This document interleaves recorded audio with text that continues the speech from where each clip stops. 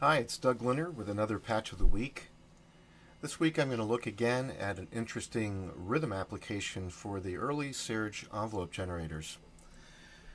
Got two of them operating here, and I'm going to use them to create rhythms and polyrhythms. What we'll do is that we'll start with a clock. It's being generated by a negative slew, and it's powering each one of these. A quirky characteristic of the envelope generator that I'm using here is that it won't start its envelope again until it's finished the one that it's already doing. So that means that you could give it a stream of pulses, but they're not going to make any difference as long as there's an envelope shape that's longer than the pulse rate. So what that means is that they pulse divide or frequency divide. Let me show you how it happens. I'm going to turn on the master clock. I have a cycle switch here. If you didn't, you would just cycle it yourself with a patch cord. I'm going to turn up the clock so we can hear what it's doing. So that's the raw clock output. Let's call it eighth notes. Okay? Now I'm going to bring up this envelope generator over here. And you can see by its light and by its sound that it's going at the same frequency as the master clock. If I back this off a hair and give it a slightly longer envelope shape, I'm going to select every other pulse from the clock, and so now I'm dividing the clock by half. Real simple, very usable.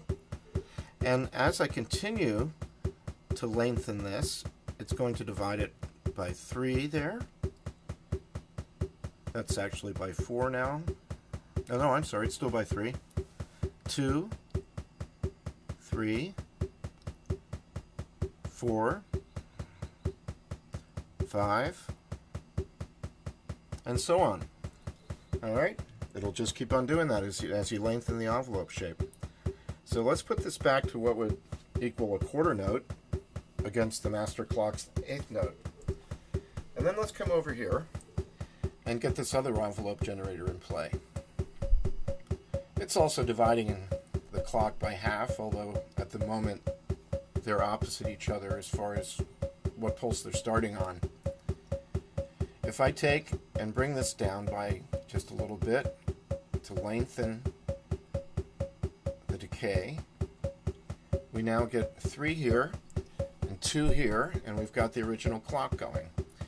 So for these guys, this is 2 against 3. Let's get rid of the original clock, and you can hear what's going on with this.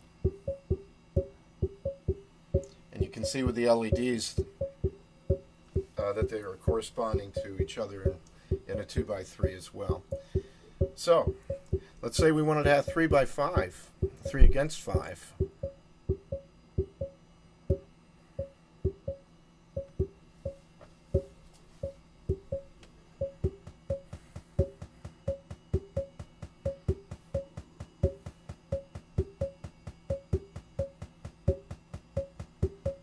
So it's really as simple as that.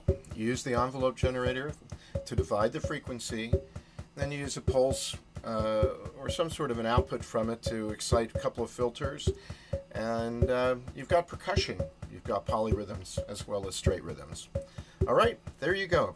Patch of the Week.